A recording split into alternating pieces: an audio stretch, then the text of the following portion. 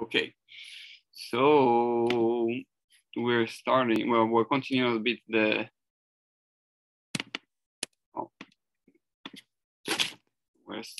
we're continuing the misconception. Okay, so we're almost there. We're almost finished the whole. I mean, I assume there's always more misconception. I guess if I find new ones later on, then we'll add it. But for now, we have still a few more to go. But we're up to number 52. So one of the misconception is when people say, you know, I mean, that's someone that everybody kind of struggle with is how much is in our hands and how much is in Hashem's hands. Because we have a tendency to say it's all in Hashem's hands. So what, you know, what can I do? You know, how much is in my hand? Some people say, you know, okay, Hashem will take care of it. Right? So we think Hashem is going to take care of it. And really, it's not so clear that Hashem is going to take care of it. It looks like very often God wants us also to do something, you know, about our lives. And that's touched upon Emunah and Bitachon, you know. Okay, our rabbis explains also that it's a shituf, meaning that we are supposed to be partners with Hashem. There's a question that is asked. Actually, I heard a rabbi speak about it recently that says, okay, why did Rivka get involved with telling Yaakov to steal the birthright and everything?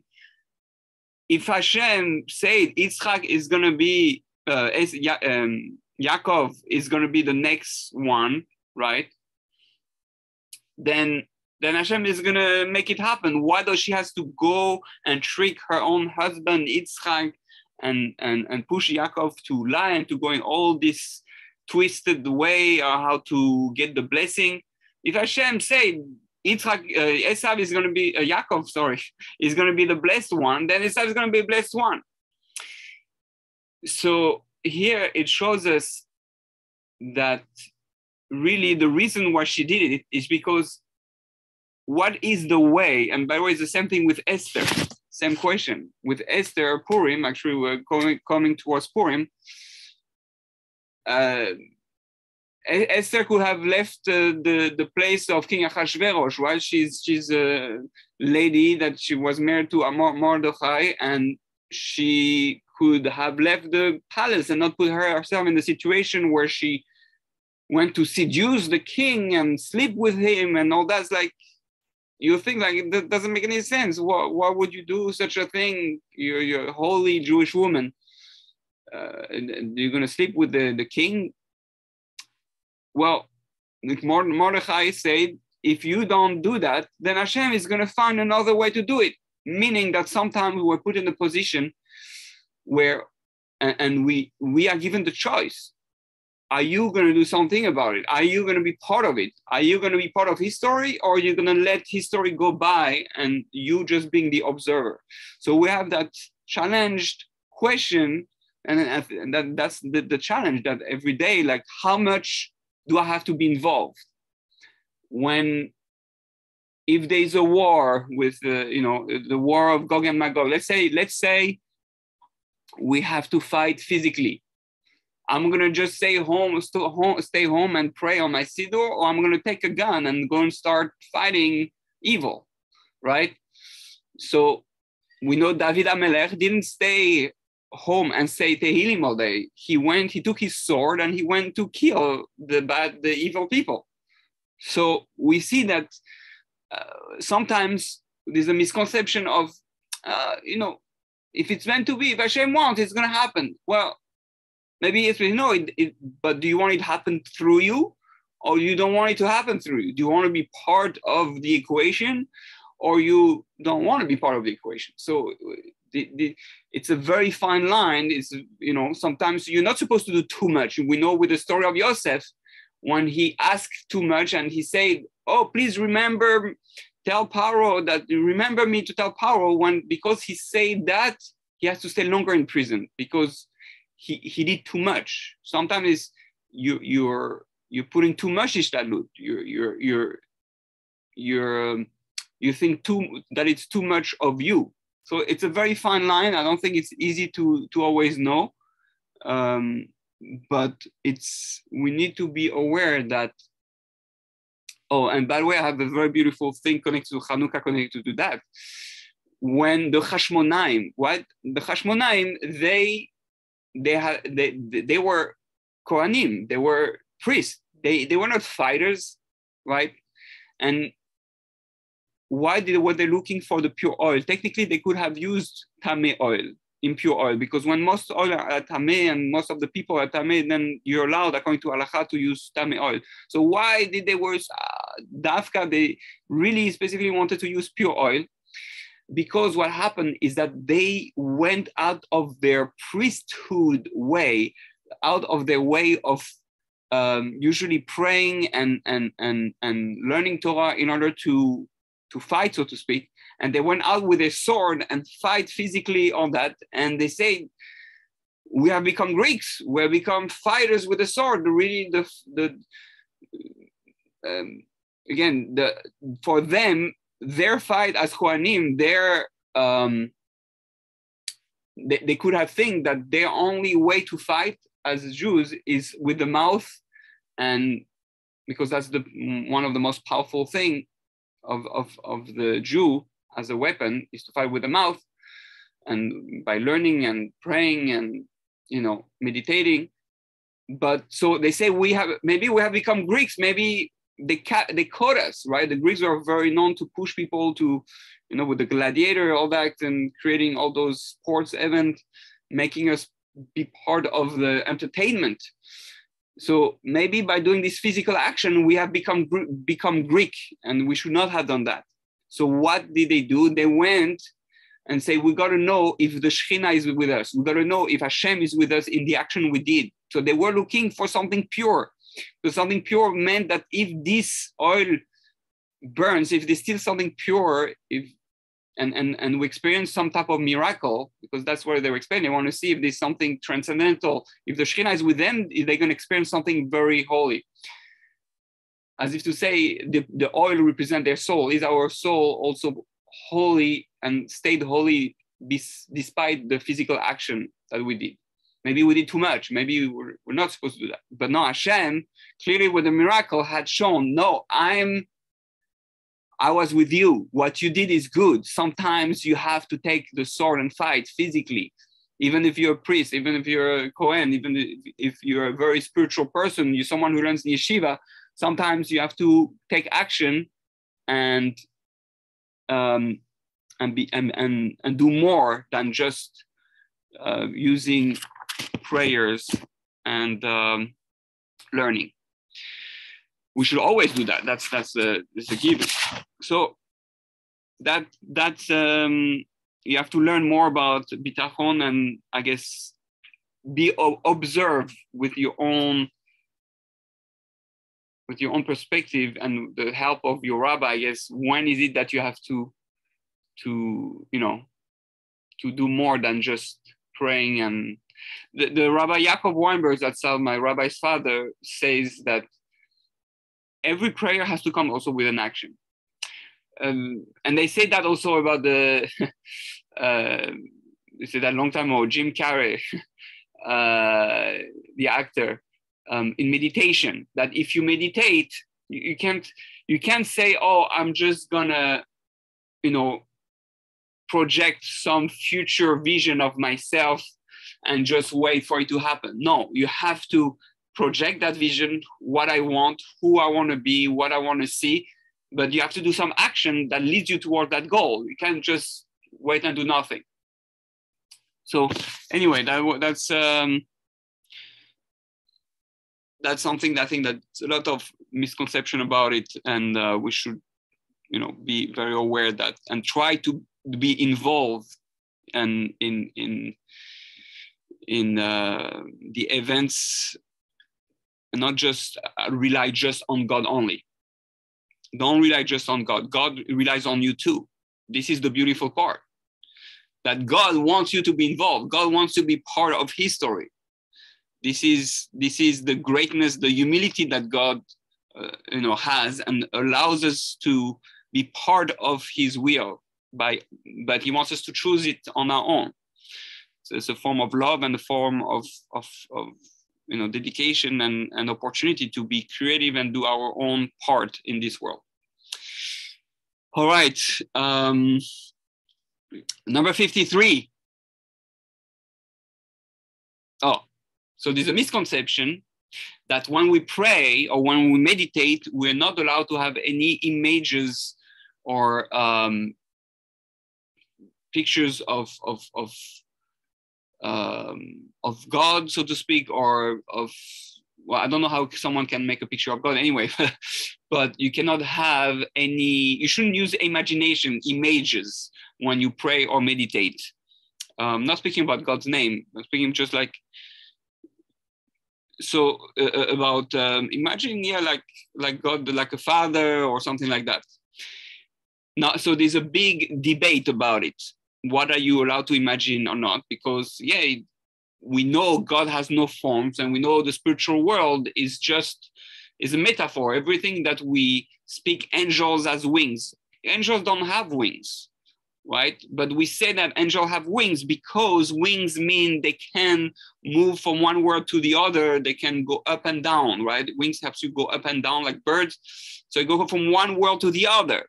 So when someone experiences something called angel in a dream or in a vision or in a prophecy or that, he's gonna see wings because it represents the fact that the angel can go up and down. But an angel is not physical. So what are you seeing, right? It's a metaphor. It's a symbol of the true essence of the energy of what an angel is. Yes, Dolly. When David Amalek was referring about the wings of Hashem, we know that Hashem is everywhere, but what he was meaning really with when he said that you cover me with your wings. Yes, so that's a very good question. So it's a very good example also that when it says that Hashem covers with the wings, is because when Hashem, when a bird puts his wings, he puts his wings around the chicks, around the little birds, and it's a form of protection. It's a form of love and covering. It's covering against all the negative influence from the outside. If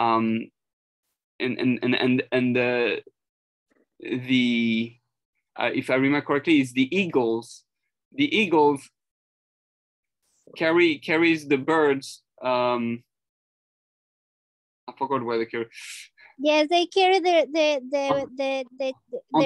babies on the wings. On the wings, right? Because since they are the highest flying bird, then the bottom birds cannot attack, so it protects it like that. So the wings represent that form of protection, that sense that God is protecting us and embracing us.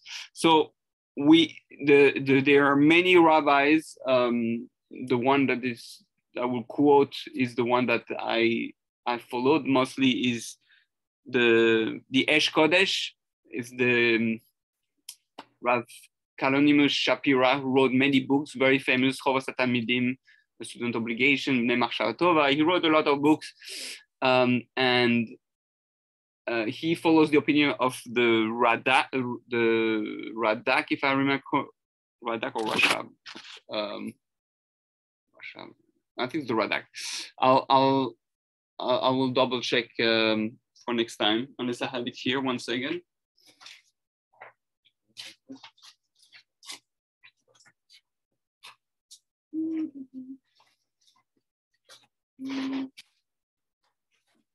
I can find it right away, but basically one of the Rishonim And he says that, yes, one is allowed to use imagination. Also, the author of Bilvavi Mishkan, Building a Sanctuary in My Heart, very famous author, writes about it. There's something called holy imagination and something called unholy imagination. And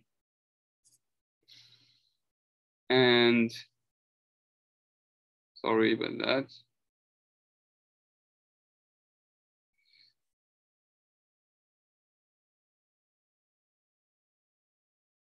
So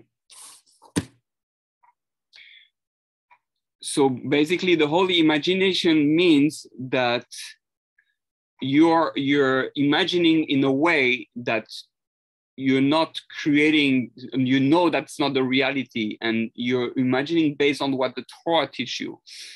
If you start creating imagination that is not based on the Torah, an imagination where you literally can create Avodah Zarah, then that's a problem. Meaning, if you start imagining that really Hashem has wings, or like I said, the finger of Hashem, or you start imagining that angels really, have one foot, or whatever it is, all those are images. The whole spiritual world is not physical. So, right, but God speaks to us in the language of man, and therefore, this is the way we talk about it. So the idea is that we need to not forget that we can use imagination for prayer. So, for example, when I pray, sometimes I think God as my father, or sometimes that he's like a king. So I don't necessarily use a specific image, but I use the metaphor, the feelings of what it will mean to be in front of a king, or sometimes I imagine God as being my husband, right? And the idea is that by doing that, you're creating that reality. Our imagination creates a reality. The Rambam and all the books of Kabbalah speaks about the power of imagination, that really our imagination is much more real than what we think. Our imagination creates reality, and therefore we're allowed to use it, but we have to use it in a holy way.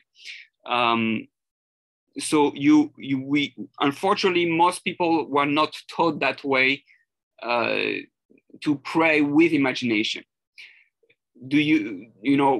According to many Kabbalists, when you pray with the Siddur and you go from world to world, you're supposed to imagine your soul, especially on Shabbat, especially your soul, who has also different levels, nefesh, ruach, neshama, chaya, yechida. You imagine your soul going through a different world and coming closer and closer to God's light, to God's warmth, to God's, right? So unless you imagine that, right, you are not, this is the step to achieve prophecy. So if you want to become a prophet, you got to use that imagination. Then comes a point where it transcends imagination. Obviously, when you are really one with God, there's nothing to imagine. You're just experiencing. So that's the highest level. However, right, one of the misconceptions is that we should not use images, but I believe it's a big. It's much better to use one's imagination. It's much more tangible. It's much more helpful, and you're practicing. You're practicing how it will eventually help you achieve prophecy. So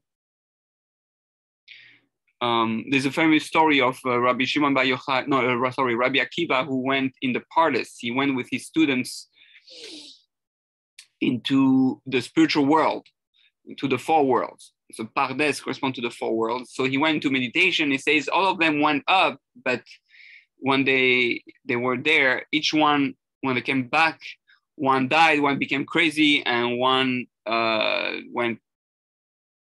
became a kofar, like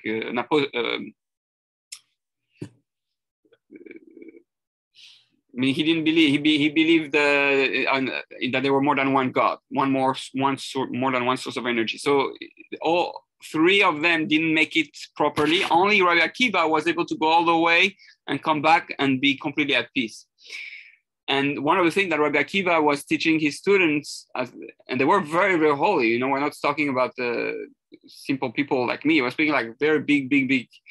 And he says that when you're going to see water, don't say water, because what you see there is not what it is, right? So Rabbi Akiva was saying that don't be fooled by the images and things you see, because images are not real. Images is just a metaphor, a symbol for the reality.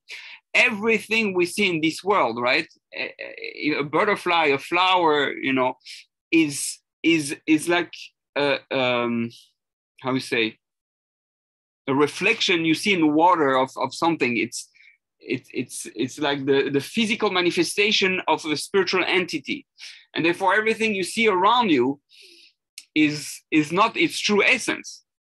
It's like my body, right? Myself is not the real me. This is like a garment. I'm not going to say my garment is me, right? So my body can become part of me, but it's not me. Me is my soul. My soul has 10 fingers, so therefore I have 10 fingers. My soul has an energy called head that directs the rest, and that's my head. My soul has something to see. So we have on the physical world, we have something called eyes to understand all the concept, all the powers of the soul. So that's why in Kabbalah they speak about the 10 powers of the soul, the 10 sphirot that correspond to the 10 powers of the body. That's why you have 10 fingers too.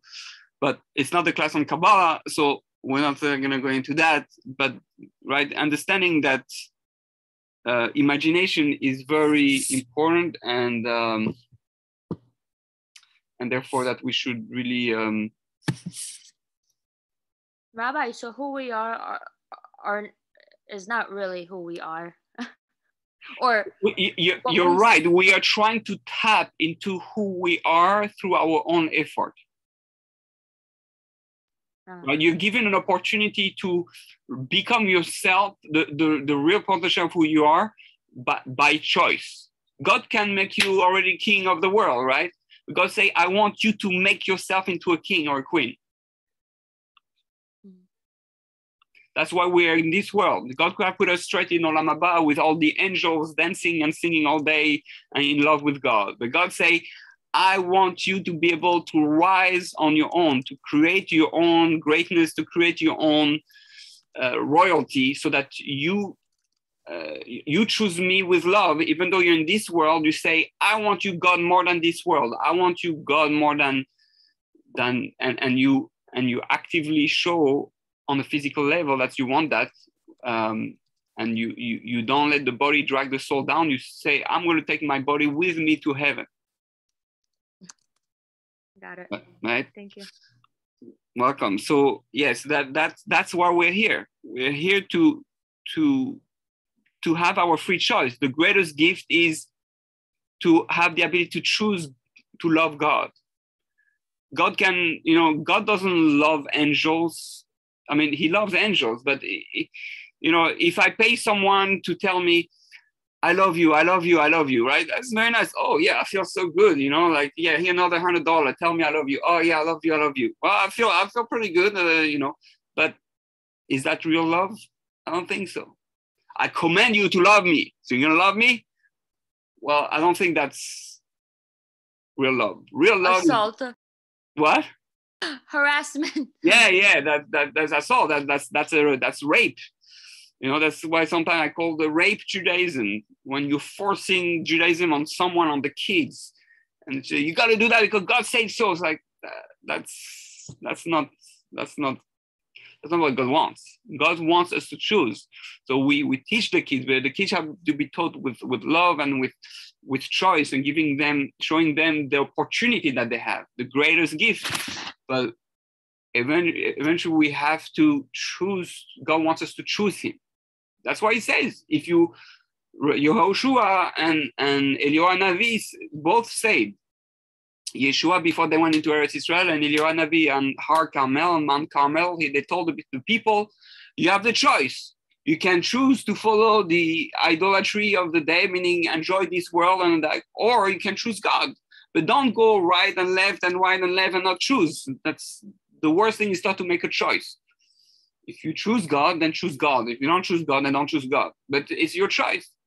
If you don't want to be spiritual and religious and you just want to enjoy this world, go, fine. God is fine with it. But you'll have only this world. You won't have the world to come. You're missing out to, because it's like the kid who's jumping for the little candy because he has it now when he could have a much bigger candy later, right? So it's that's why we Jews, we keep hoping. We're patient and we're waiting for Moshiach because we know all that time, even though it's painful, we're allowing ourselves to wait for the great reward later, for the big candy, for Hashem.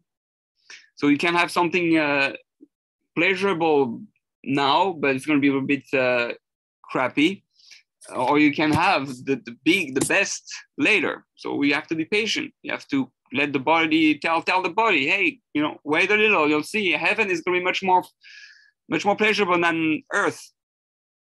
But unfortunately, sometimes our body doesn't believe us. He says, "Yeah, I don't care. I want it now."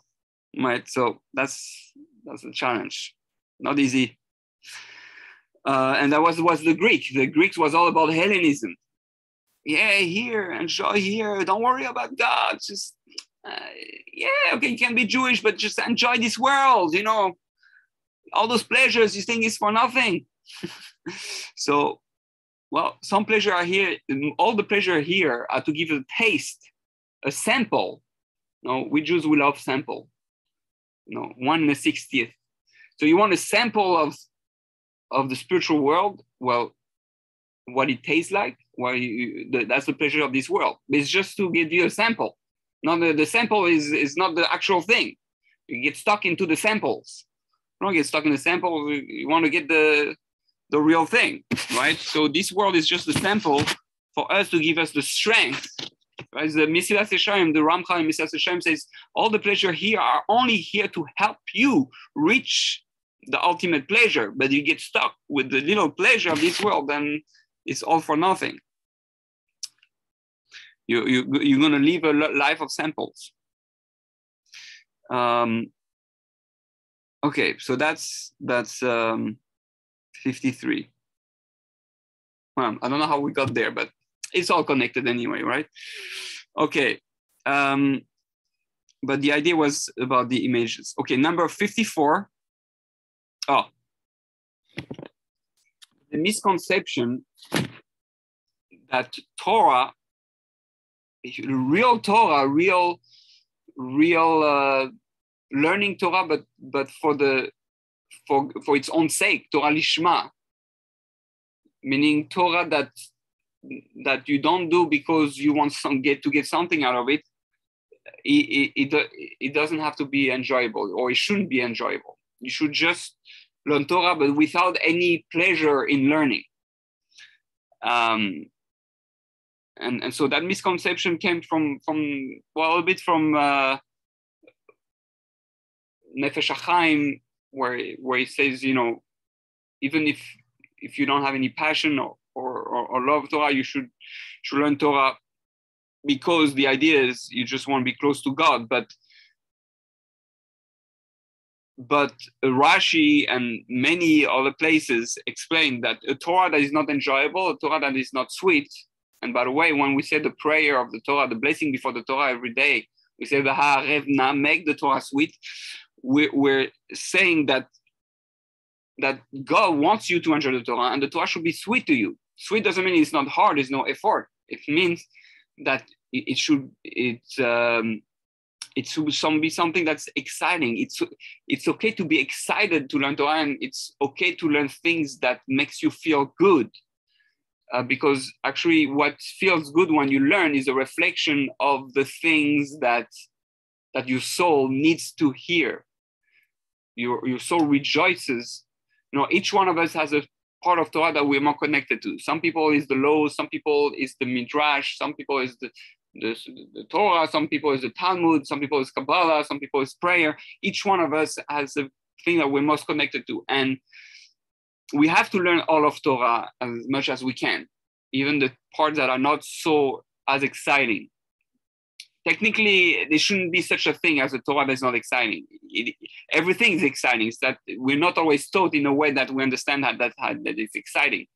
When you're taught not to tear toilet paper about on Shabbat because, on the lines, because, lines you're cutting, you're making a measurement, you think like, how is that exciting to learn about it? But if you learn about it in a way that you understand how tearing or not tearing toilet paper can change your whole perspective on life, then it can become exciting. So the truth is, Torah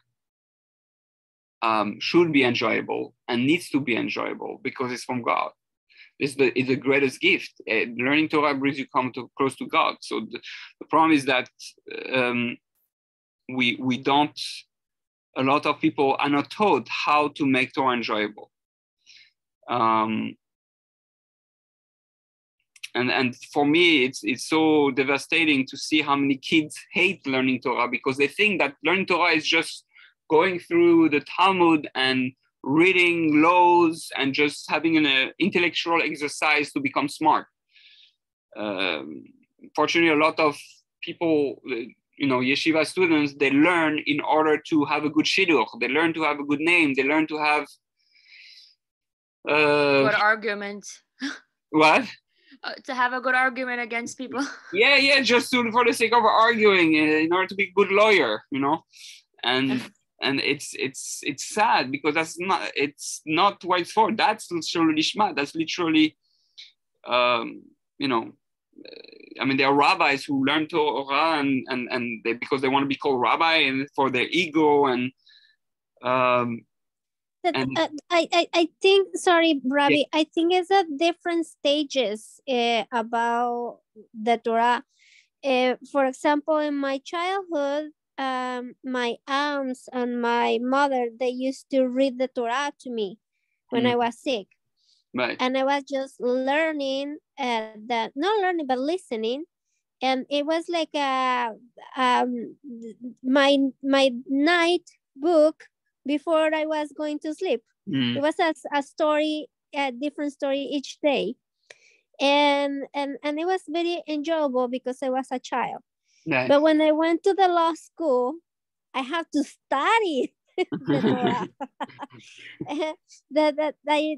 This teacher forced us to study the Torah.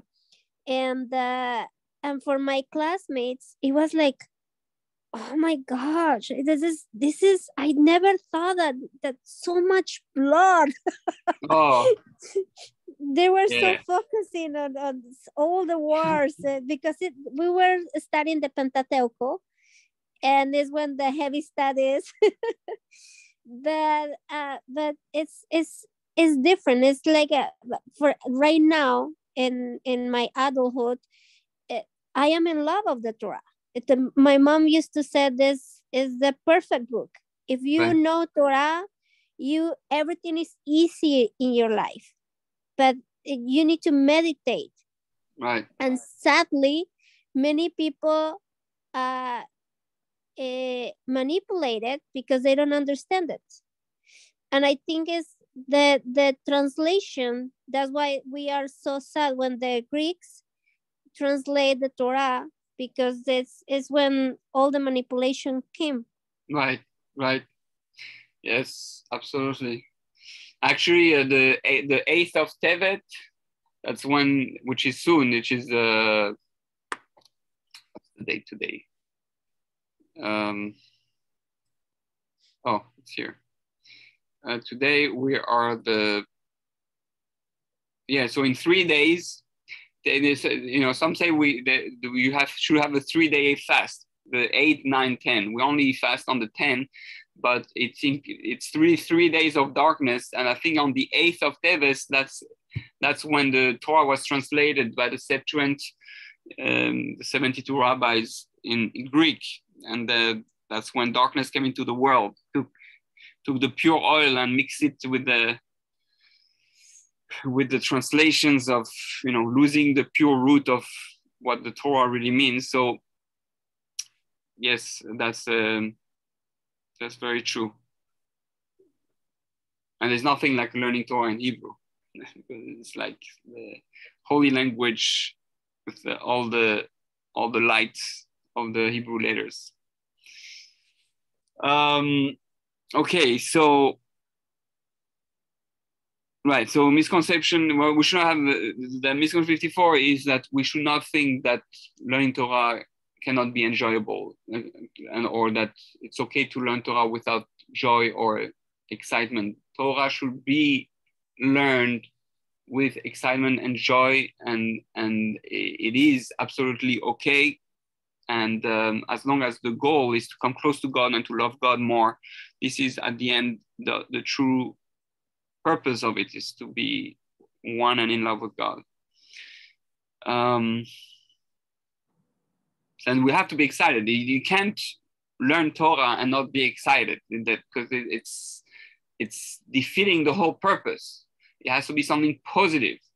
So it's lacking today. And it's a misconception that we just, we're learning Torah, so it doesn't matter how we learn. No, it matters, because the more happiness and love you have when you learn Torah, the more excitement, the more your soul shines, and it's a sign that your soul is shining, and the more you're able to be close to God. Like one of the famous, one of my favorite quotes. I want to show you actually a few quotes connected to that. Okay, this is a quote from Rabbi Ari Kaplan. That's how this is like that. Neither Kabbalah nor philosophy, but experience is the proper way to serve. No, actually, that's not the one. Sorry, next one. The goal of all worship and observance is to attain a high. The law and halacha is a handbook on how to attain the highest ecstasy. Okay, I find it fantastic, because he didn't say the midrash or the stories or the Kabbalah. He says halacha, the laws, is a handbook on how to attain the highest ecstasy. It's better than any drugs. Rabbi, the highest what? Ecstasy. You know what ecstasy? Yeah. Mm-hmm. So that's not the pills, not the pills. But can be a drug. The name of the pill of the drug is taken from the state that one has. It's a state where you have to see what's the definition of ecstasy. But basically, it's a very happy,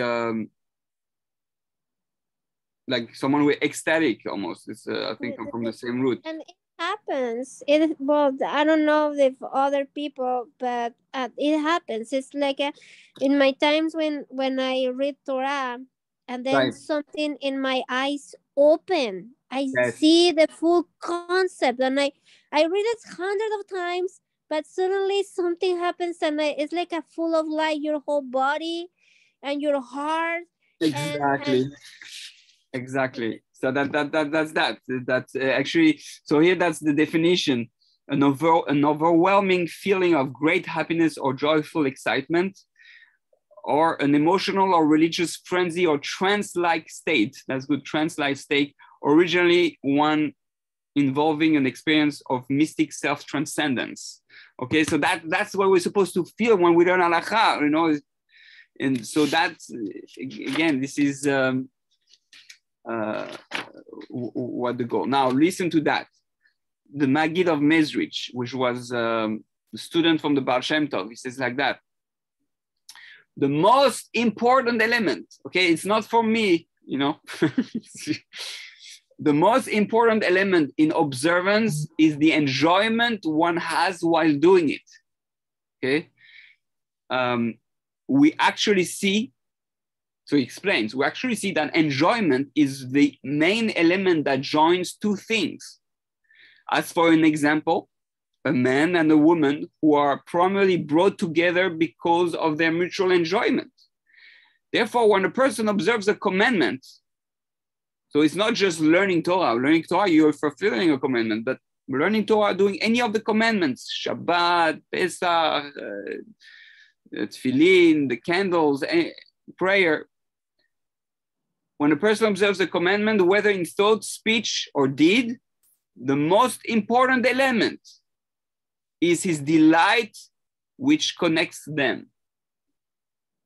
It is with this that one binds all the worlds to God, because the joy, the happiness, the excitement is the glue, is the magnet, is what brings everything together. If you love being with someone, you're excited to see someone, you're gonna, hug and you're happy to be together. So that's what the Maggid of Mezrich says in Or Torah Vayera, 28d.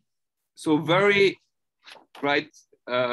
powerful statement that shows us that it's not like, okay, it's nice to be religious, it's nice to learn Torah, it's nice to make a mitzvah, you will get reward in the world to come. No.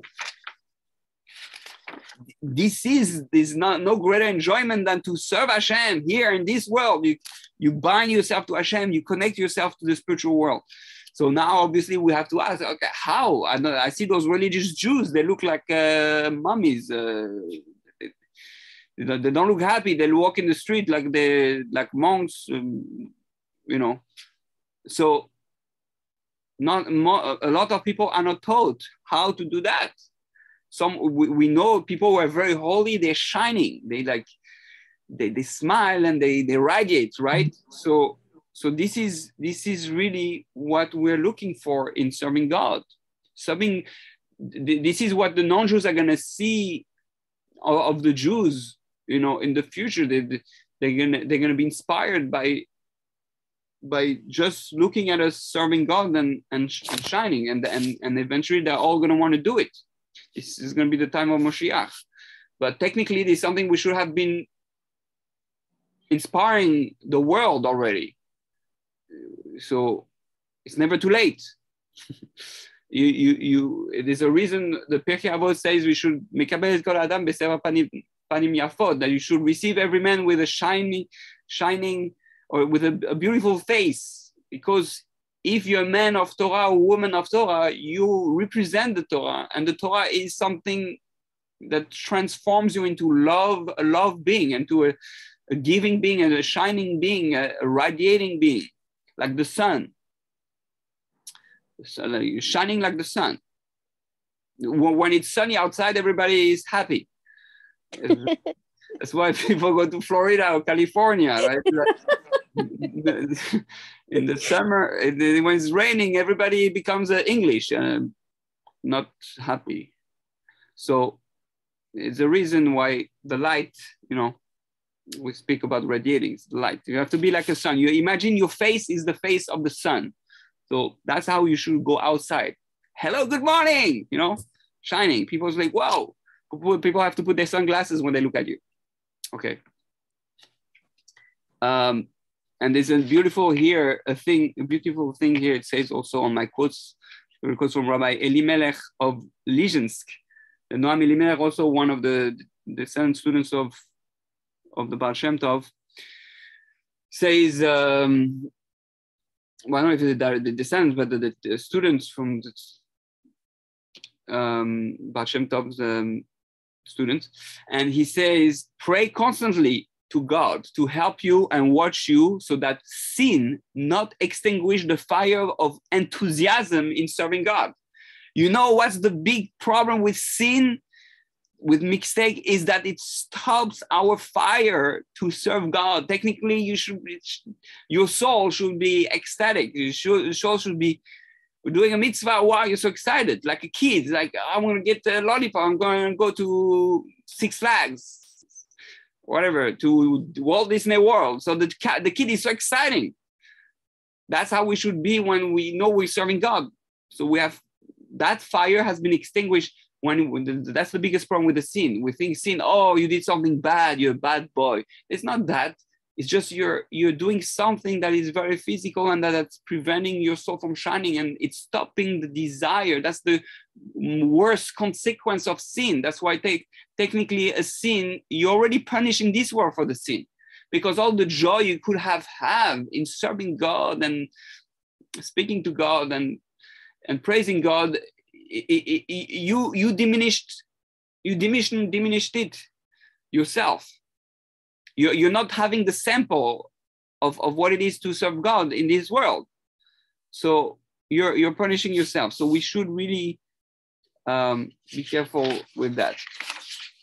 Anyway, those are some of my favorite quotes. I have a thing with quotes. Maybe one day we'll do go through all the quotes, because each one is like a powerhouse of a lesson.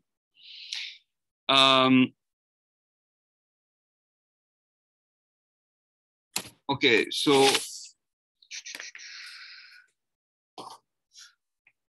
I want to do one more. So here we're speaking about, oh, not here.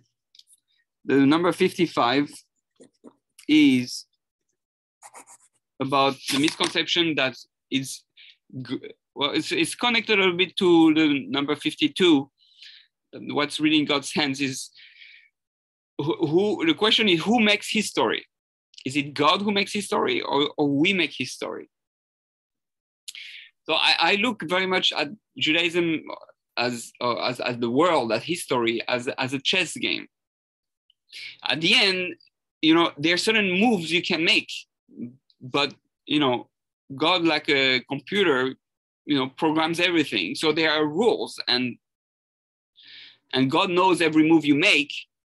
But even though his story is his story, you can choose to be an active actor in the story and to play the major role in his story, just like in the movie.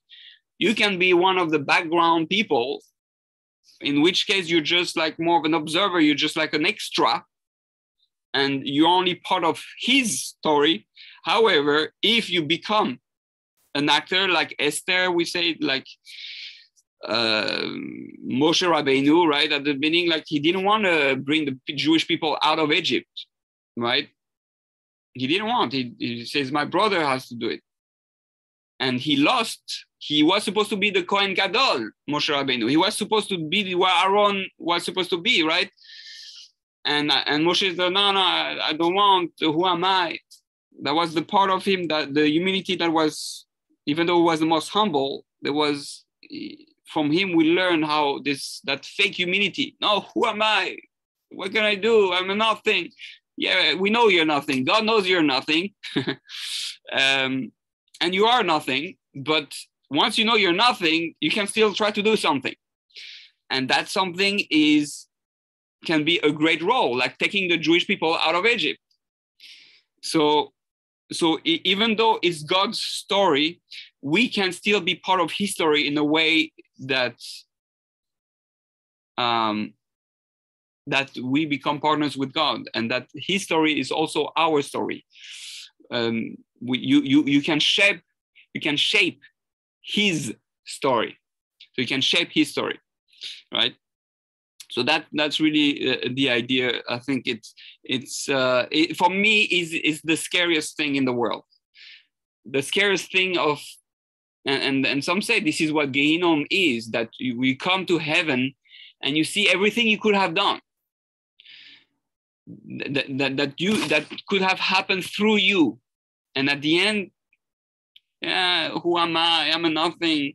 You could have saved maybe those people. Maybe you could have wrote this book. You could have be the best doctor. You could have been a great rabbi or a great teacher. And what is that? No, not for me. Who am I? I'm not qualified. They have someone better than me. And, the great people are the people who acted when it was necessary. Right? And that's what we learn from Abraham, and that we learn from Yitzchak, Yaakov, Esther, Rivka, and all those holy people who took action and decide to be part of his story. So that's my greatest fear, not to recognize the moment when I'm supposed to act. We have those moments, it was at that moment. we all have to find like Ruach HaKodesh. Yeah, so sometimes with Ruach HaKodesh, and sometimes you gotta get a feel. That is it in your ability to do? If it's in your ability to do, and there's no one else available to do it, and you're in a situation where it appears that it's really for you to step up and do the thing, then you have to obviously you do it Lishmah, you do it for Hashem, and say, yeah, I want to do it for you, Hashem. I want to be part of making the change, and do it, and not being afraid, taking one chance. What's the worst thing? The worst thing that can happen is at the end you were not qualified enough. Okay, so it's not for me, but at least you tried. It's better to try and to do into an act than not to do anything. Yeah, it's much worse to regret. Right. It's according to one opinion is why Eve, Chava, gave of the fruit of Adam. Adam wasn't sure what to do. He couldn't decide, should I eat the fruit, should I not eat the fruit? Chava, and he hadn't eaten from any of the fruits of the garden. And Chava came to him and said, I know you want to eat it. So, or you eat it or you don't eat it. But I know, because I'm your wife, I'm from inside of you, I know really you want it. That's the path you want to take, the path of the Etz Hadas, of experiencing the world through its opposite, going even deeper into the physical and come close to God, even with the physical, even with the body. So if that's what you want, do it, but don't stay here doing nothing. And so she ate it and she gave it to him. And why he didn't resist? Oh, no, I don't want it. No, he took it because he knew she was right. Rabbi, I have a question. If like someone like Adam, like how, like he was, his ability, his power, like he was able to see everything, like how one thing affects another thing. How, like, what was his thought process? Like how could he not know like that this is not, like don't eat the apple, like how it's gonna affect them? Well, the angels made the same mistake. The angels say, why are you creating man and that he's gonna be, the greater than angels? You're giving them the Torah that is holy. A man goes to the bathroom and he burps and he's like very physical and he does animal stuff. You're going to give them the Torah? Say, well, yeah, because, that those people can be higher than you. They do it by choice.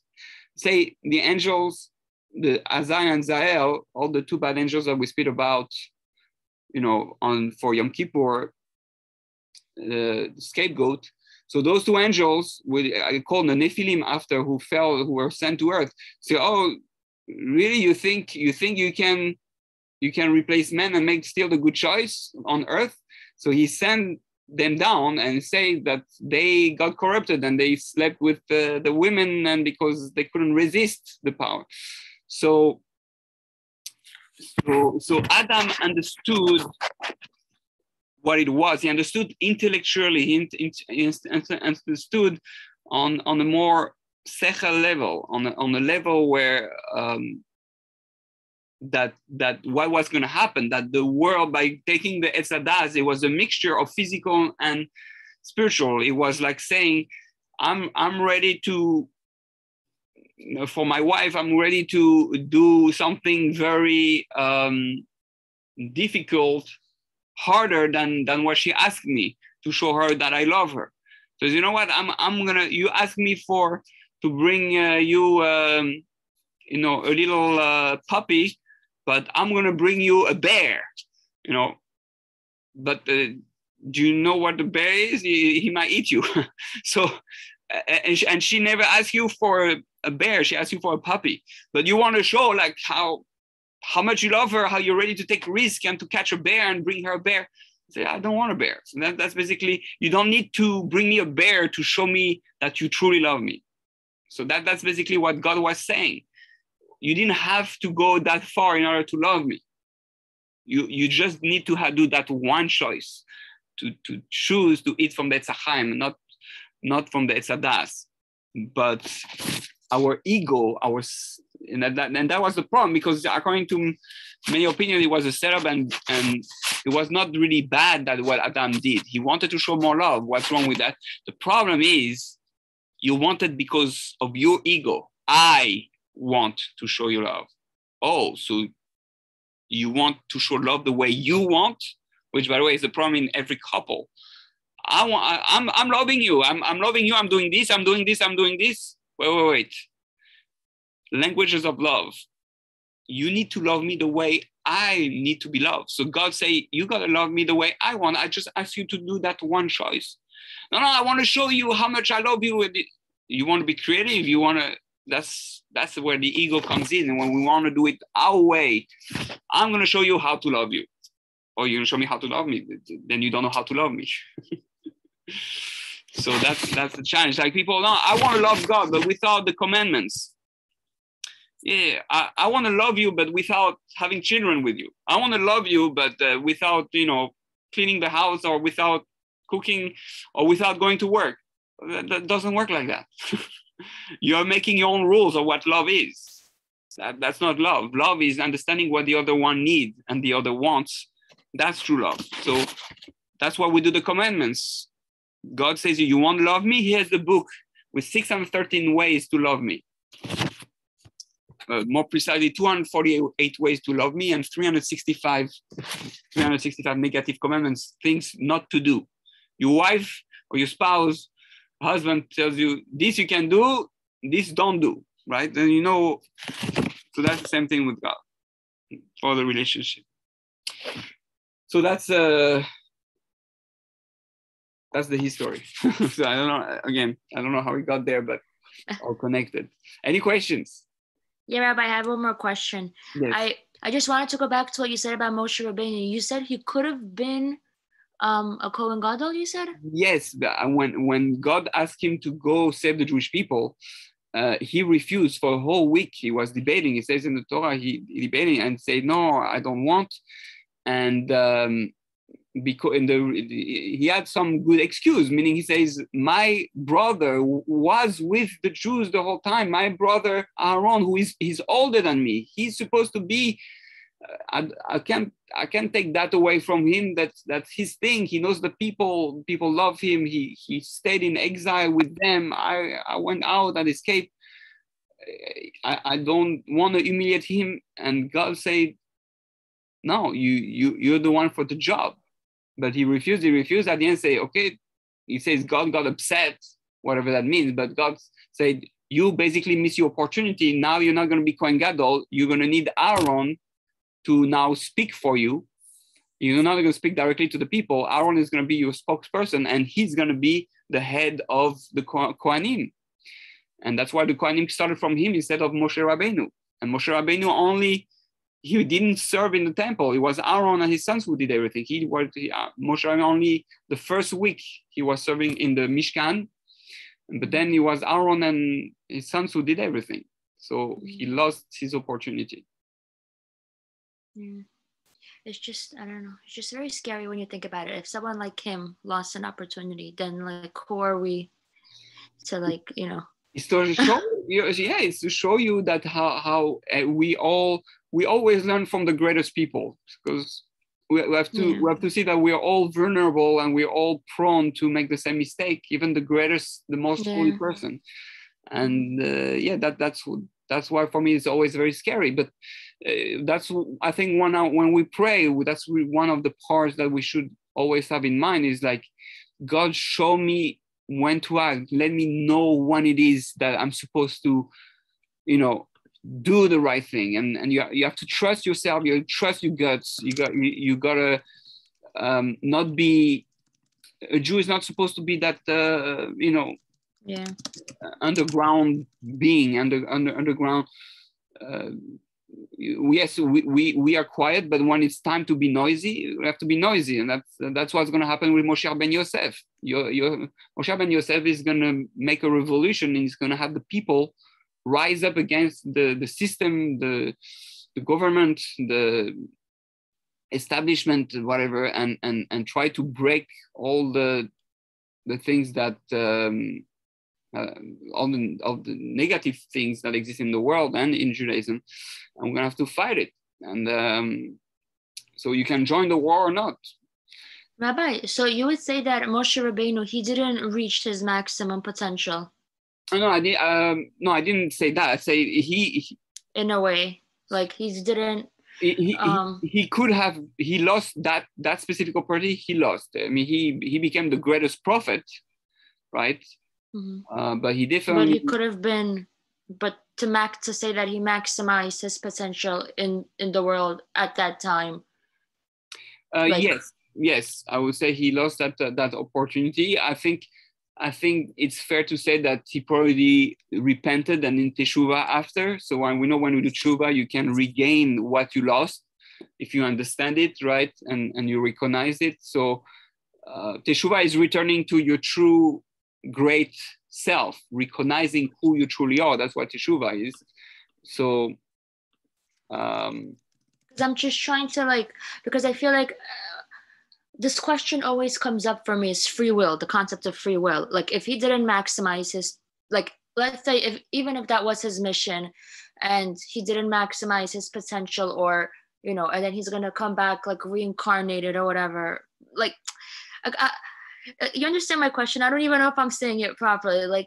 It's just, but how, so then the question is how much of free will do we really have? Well, you have a lot of free will, but no, the true free will come only at certain moments in your life. Do you have free will as to what food you like, what's your favorite color, what people you like, or even how much money you're gonna get, all that, it says, "Akol b'yedei shamayim." Everything is really in the hands of Hashem. You are pre-programmed to be already a certain way. You have this nature. You're born under these stars. You have these character traits. So you're already set up in many ways. The only thing is, there are going to be times where you can transcend all that. You can transcend all the stars. You can transcend history. You can transcend That's why my rabbi explains, and it's not just from him. You can rewrite the script. There's the script of the stars, of the horoscope, right? You can just look at the horoscope and just follow what it says about you, or you can literally go beyond it and transcend the natural flow of things. That's the power of the will. Willpower can help you transcend the natural elements, the physical elements, and your own nature. So you have certain times where you're given the opportunity to do that and to be an active actor of creation. And I believe God puts those things at certain times for you to be able to tap into it. And the key is to try to recognize it and to be aware. And jump into it, that take the first step before anybody else. Like Nachshon ben Aminadav, the first one who went into the water till the nose, and that's what happened. So you have to understand all those people in the Tanakh, Moshe Rabbeinu, Abraham, Nachshon ben Aminadav, David HaMelech, are all parts of us. We all have those entities in us, the good and the evil. The Haman, the Amalek also is part of us. All those concepts in the Torah, those are energies and concepts that are part of our being, and those forces exist in us, and we have to battle those forces and say, today I'm going to be Moshe Rabbeinu fighting Amalek, and today I'm going to be Avraham fighting Sodom, and right? So it's or Yaakov fighting Esav and all that. So we have those, we're pulled in different directions. Yeah. So we're an entire universe. Yeah. Thank you. Welcome. So I just want to finish with I was late. Okay, so just finish quickly. I just want to share something because it's something that on Hanukkah it gave me. I know it was almost like a light. We know we have the different sefirot, and we know that certain actions activate certain energies, certain powerful spiritual transcendental energies. And what came really to me is that what was based on different teachings I was listening to. But what is the power of Hanukkah? The power of Hanukkah, it helps us tap into the Sphira Hod, right? Hod is the energy of gratitude, is the energy of glory. When you see the glory and you modim in the prayer, we recognize and we celebrate and we rejoice, and we are recognizing the beauty and the goodness and the love that God gives us. What Hanukkah was about, what the energy we can tap into it, is that when you actually live on the level where you recognize that everything that happened is a gift from God, meaning you start having a level of gratitude. You live your day and your life, lehodot ulehalel, right? In a way that you are going to sing your life like David HaMelech did, and you're going to write song for God, and you're going to celebrate every moment of your life, right? Which is Teilim. David HaMelech celebrate every moment of his life. Then you are that moment tapping into the energy Hod, and that's going to help you connect to transcendental forces, to the energy of the sphere Hod. And that's what happened at Hanukkah.